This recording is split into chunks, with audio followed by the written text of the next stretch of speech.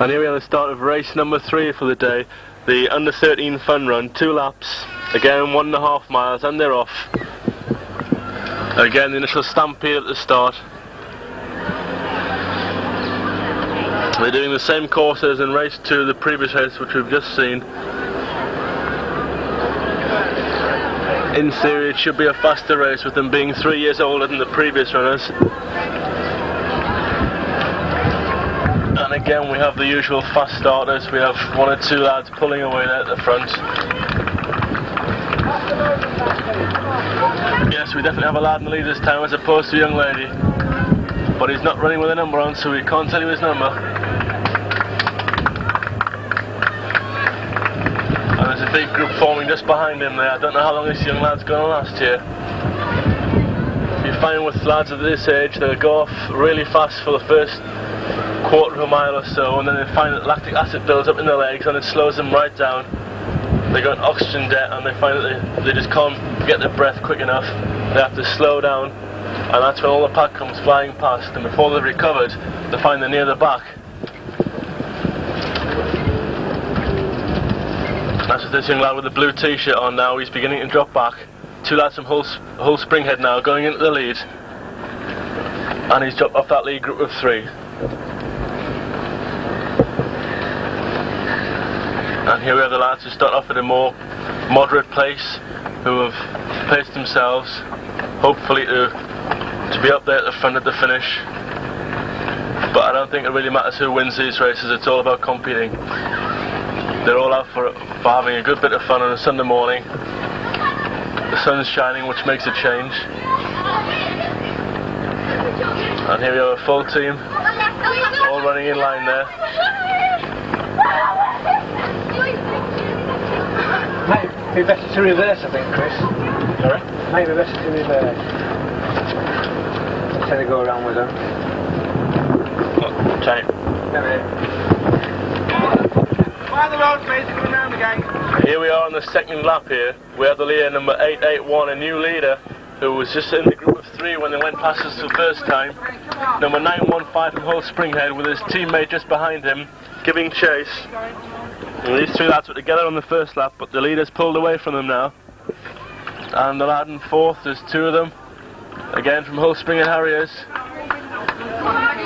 Quite a drift to the leading 3, but they're giving chase. Move up, Chris, slowly. And we're going to go back to the front of the pack now and see how the leaders are doing.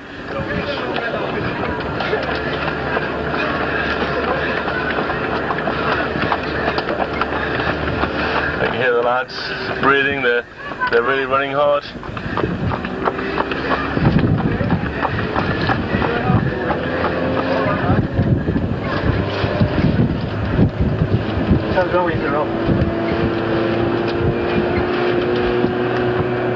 And there's number 1329 there going past.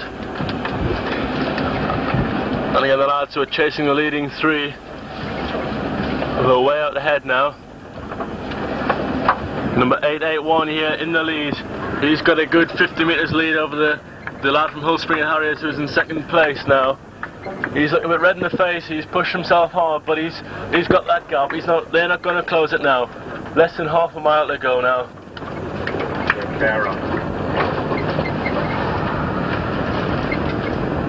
The question is, with these 2 Hull Springhead Harriers lads behind him, who's going to get 2nd place?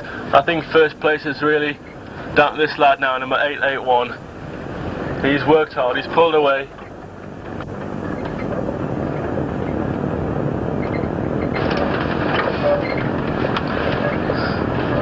Good long stride there, using his arms as well to push himself along. He's got everything together. And he's opened that gap even further now. He's not letting up at all. He's looking behind, he's just checking on his position now, I think. He's looking strong, he's not looking weak at all. Fast at the start, sat in that lead group, and then pulled away.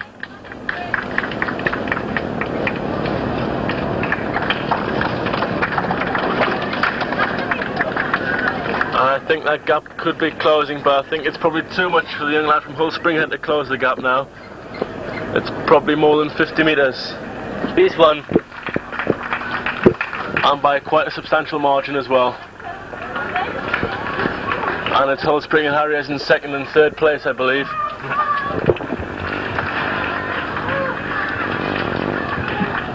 Number 850 there in second place, being congratulated by his mother.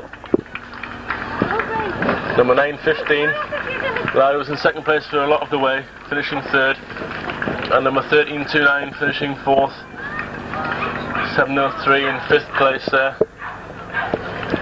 Looking tired, but I dare say we're happy with his run. Number 918 from Springhead Harriers, again packing really well. Springhead have got a good section of younger runners here. Number 965, sorry, again from Springhead Harriers.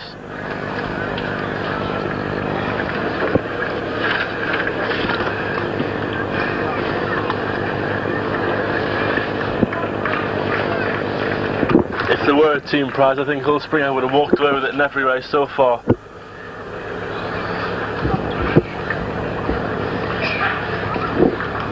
I think that's probably the first young lady to pass through there, number 697.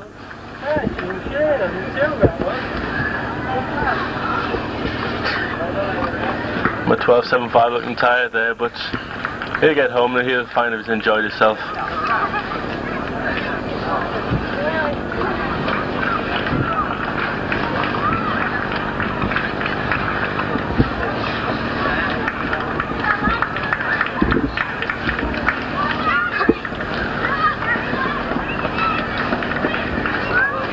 Spectator on the course being removed by a race official as he comes storming into the finish now.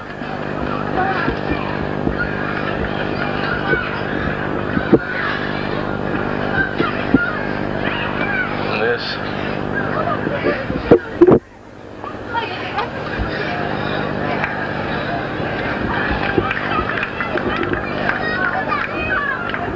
And there's even enthusiasm from the crowd for these lads who are lying now in about 30th, 40th place. The crowd is still cheering them on. Always a good thing to have at the end of a race, have a crowd there who are willing to clap and cheer you on right to the line. You always seem to find something extra which you never thought you had during the race.